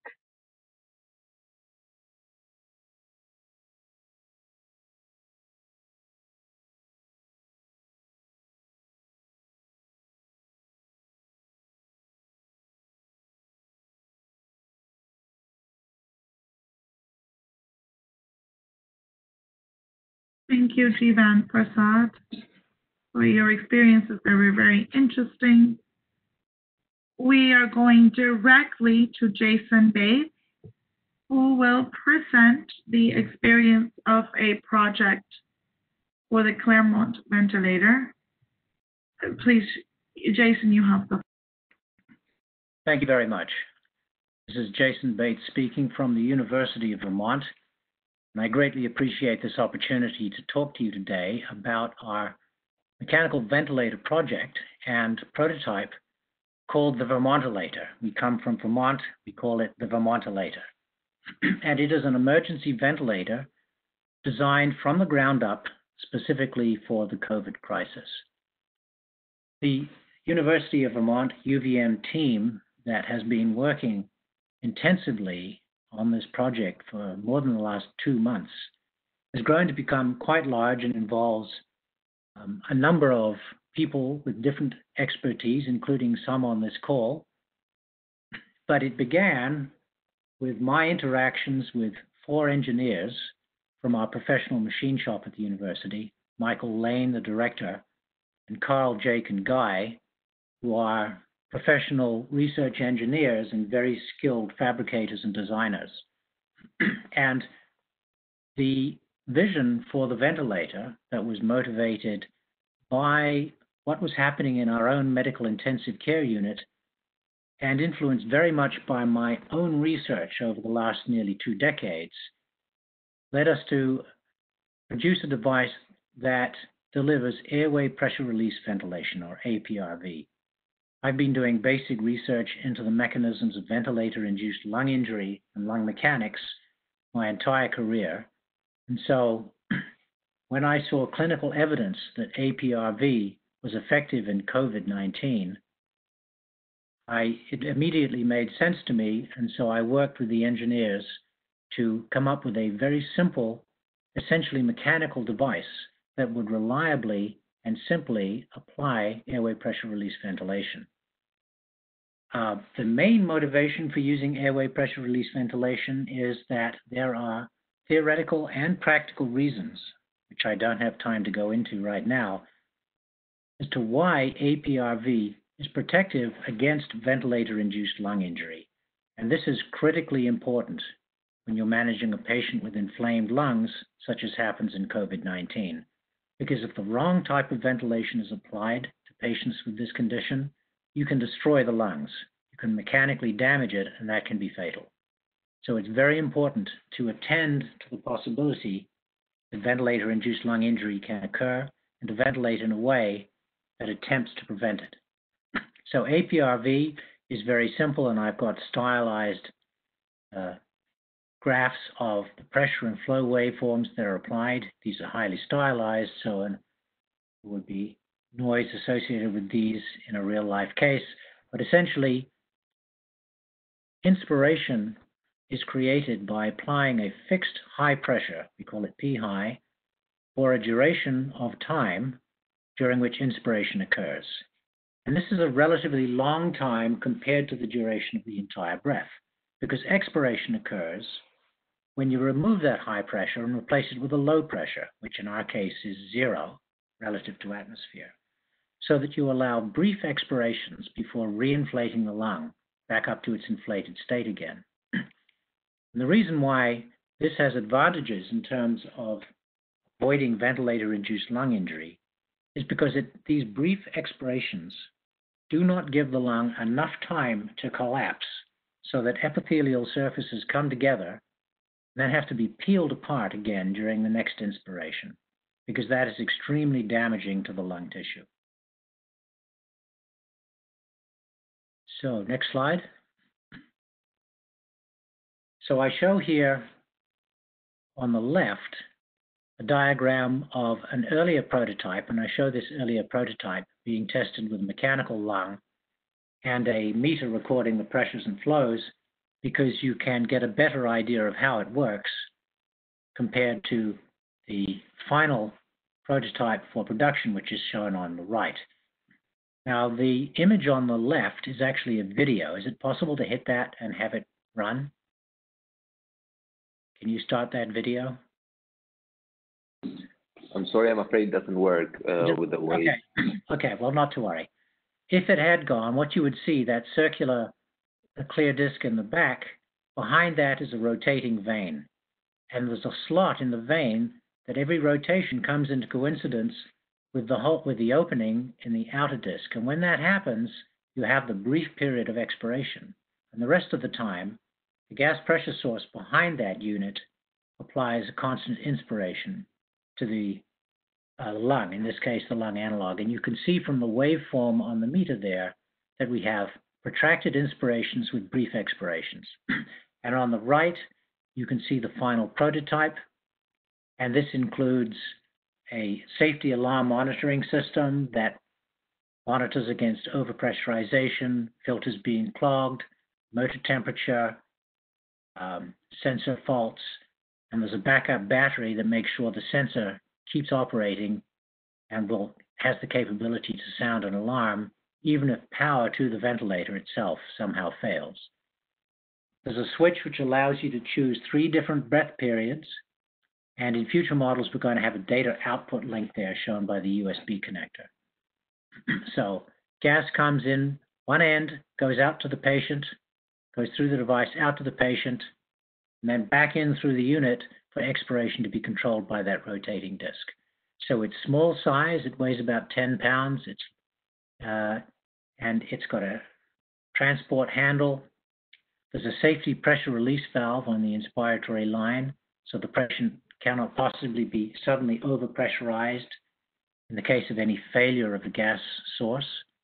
It's undergone extensive testing, and we began interacting with the FDA in the United States, the Food and Drug Administration, about a month ago concerning their emergency use approval program. We sent in an initial proposal. They gave us feedback. We did extensive testing, design modification, and advancement of the device over the past month.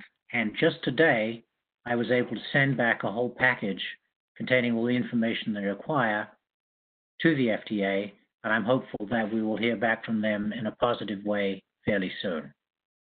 Next slide, please.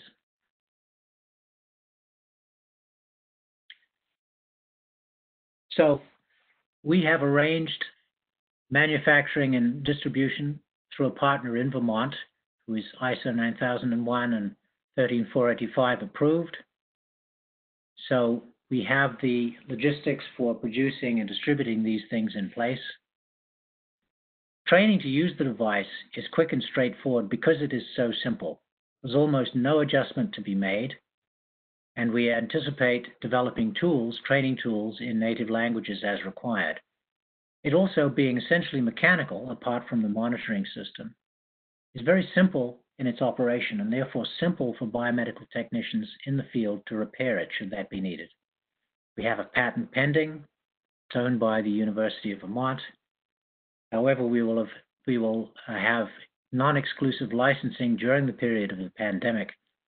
The final thing I'd like to say is we have 3 Masters of Business Administration students at the university who have been leading the analysis of the business side of this endeavor, and one who is on this call is focused particularly on international manufacturing and distribution.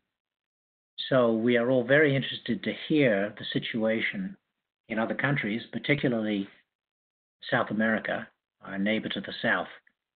And we hope that we can help you folks down there somehow with the project that is now essentially ready to go and has reached, I think, a very advanced stage of development.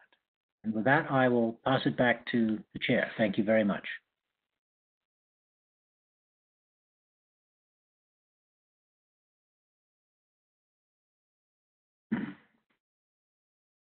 Thank you so much for presenting your information and your experience at the University of Vermont. I would like to mention that the University of Vermont is 100% collaborative with the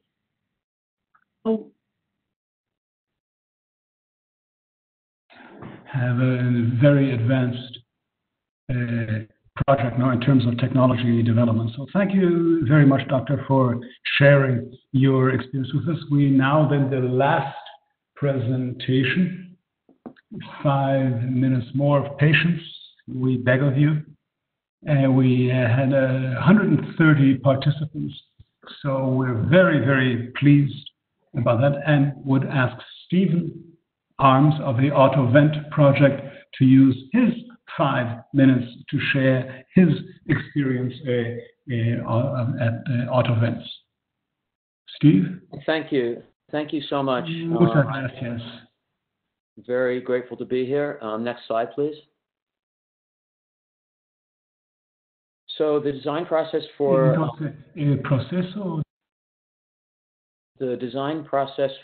the automatic bag vent machine was intended to be safe, simple, reliable, easy to put together, and low cost. Next slide. We began this project and got to a pre-production prototype within 4 weeks. Here you can see at Beta Technologies, which is an aircraft manufacturer, our lineup of machines that run continually, and the little production facility that we created that allows us to put these things together. So it takes about 20 minutes to put one of these machines together currently. Next slide. In order to program this machine, you press buttons. So the user pushes little buttons, and the buttons change the tidal volume and the rates. And it also allows the user to view the plateau and peak pressures that are being delivered. When we program the machine, it has an internal microprocessor, and that microprocessor controls the movement of the arms of the machine. The depth of penetration of the arms into the bag sets up the tidal volume. So we do that for a compliant lung, and that's deliberate on our part because it's easy to push air into a compliant lung. So then if we're presented with a patient that has a stiff lung or a reduced compliance, then that will inherently protect them. Next slide, please. This is a typical waveforms. These are waveforms for pressure in red and tidal velocity in liters per minute in green. And the tidal velocity is measured with a Sensorion flow sensor, and the pressure is measured with a Honeywell pressure transducer. And you can see as the lungs become less compliant, the pressures increase and the tidal flows decrease, which is what you would expect. But in all cases, we never want to exceed 40 centimeters of water. Now, the AMBU bag that we use has a pressure relief valve that's set for 40 centimeters. So that protects, in addition to the alarms that are built into the system, the redundant pressure limiting valve on the AMBU bag that we specify also provides protection. So you can see that the tidal volume, well, it's hard to see it, but I can tell you the tidal volume measured with a Ferrari respirometer gets reduced when we go to the less compliant lungs. So at a setting of 600 cc's volume, which is the maximum setting, and 18 breaths per minute, we only get 530 cc's when the lung compliance is reduced to 20 and 360 cc's when it's reduced to 10. So we're protecting the patient. Next slide, please. One of the things we found was working with AMBU bags, how you hold them is really important. And in our original design, we were holding it in a little oval cradle that you see there at the bottom on the left. What I found was by elevating the bag and getting the bag up relative to the enclosure of the machine, it works better. Basically, you have a system that is more efficient. So for the same amount of arm movement, you get more tidal volume because the bag is less constrained in the system on the right. Next slide, please. The other problem we had in our original design is that the bag was getting pinched. And for some AMBU bags, the disposable ones, for example, which are made of a material that is environmentally friendly, unfortunately, we found that it would degrade when cycled in these machines, and particularly with the ones that where they're too low. So when we modified that design, there's no pinching, and we have a more efficient system. So that's something I'd like to share with everyone and anyone who's working with these bags. If you squeeze them horizontally, they need to be free to move vertically. Next slide, please. So the vent modes are simple. It's pressure limited volume control. We have alarms for overpressure, underpressure, power disconnect, excess motor current or motor faults, and sensor faults. The IE ratio is fixed at 1 to 2, but in fact it is programmable. A user could connect to a USB port internal to the device and program basically any IE ratio that they wanted to. But we have it fixed currently just to simplify the machine and simplify our testing. The tidal volumes, are, as I said, are programmable with buttons on the machine, and the pressure is limited to 40 centimeters of H2O. The flow rates are 6 to 15 liters per minute. Next slide. Next slide, please. The purpose of the device is strictly for an emergency use during a COVID-19 pandemic.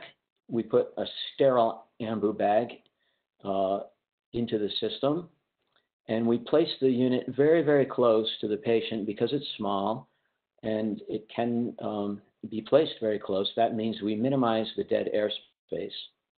We use a medical grade power supply that conforms to IEC standards.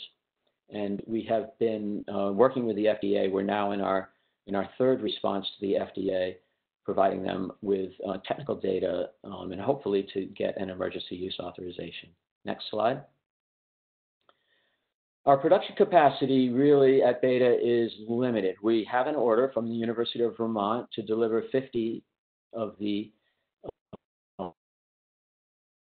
automatic bag vent machines. But really, we can make hundreds of Beta, and we're good at it. We have the ability to do this. But to produce them in larger quantities, like thousands, we need a qualified partner or qualified partners. We have posted detailed specs of all the components, and we've invited manufacturers to quote them. Next slide, please. Our sales and distribution plan is rather simple. We have a parts cost of $600.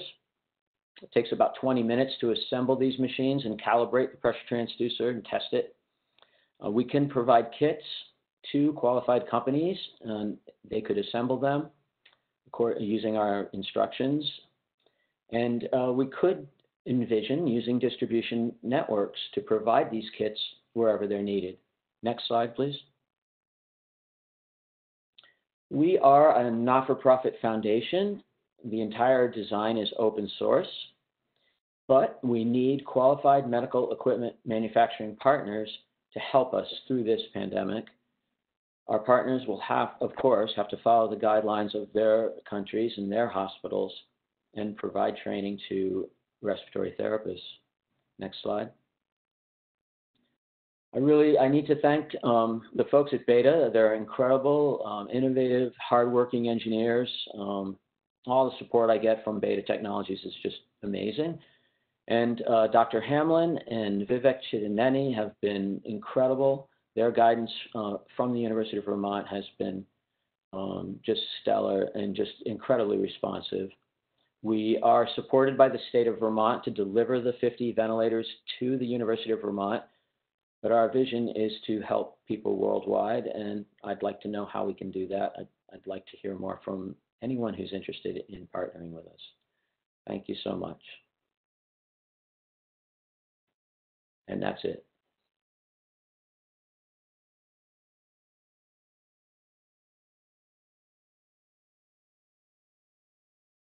You for sharing that experience with us, and it has been a very interesting and successful session. Of course, very intense with a big agenda with lots of material. 2 hours and 12 minutes. Thank you all very much for your patience.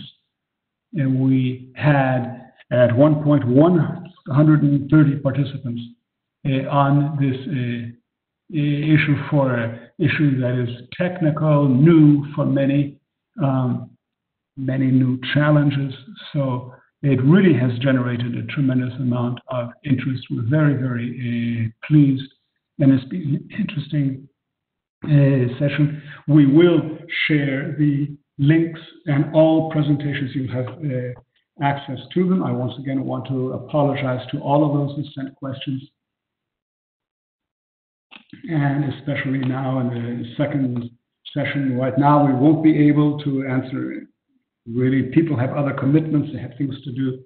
They've committed enough time. But our team will gather all these questions, and I promise you we will be sending answers back to you so that you get feedback from us. Unfortunately, Ms. Analia Polas was going to is in Geneva, and she was going to give us a closing address, but she was not able to connect. We would then do it ourselves. We thank you once again. We thank the interpreters and the team. The overall, I can't name everyone. Thomas, Keith, and Joe, we've been coordinating this working group. But there is a team behind all this that's worked very, very hard. I'm not going to take, I'm talking about time, and I might leave somebody out, which would be unfair. But again, thanking all our team, everyone in the English chat room and Spanish chat room. Jan has worked very hard on this to organize this session that we have just held. So again, thank you to everyone who has worked on this to make this webinar possible, and in particular to all of you for participating.